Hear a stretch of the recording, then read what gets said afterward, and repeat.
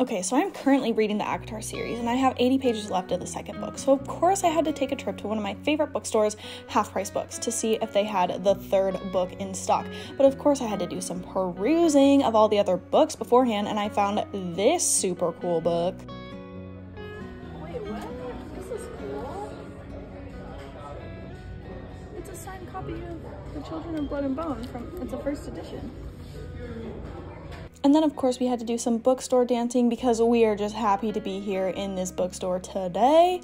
And then, of course, I found what I came looking for, A Court of Wings and Ruins, and I was so excited, and I can't wait to get started on the third book and see how the second book ends.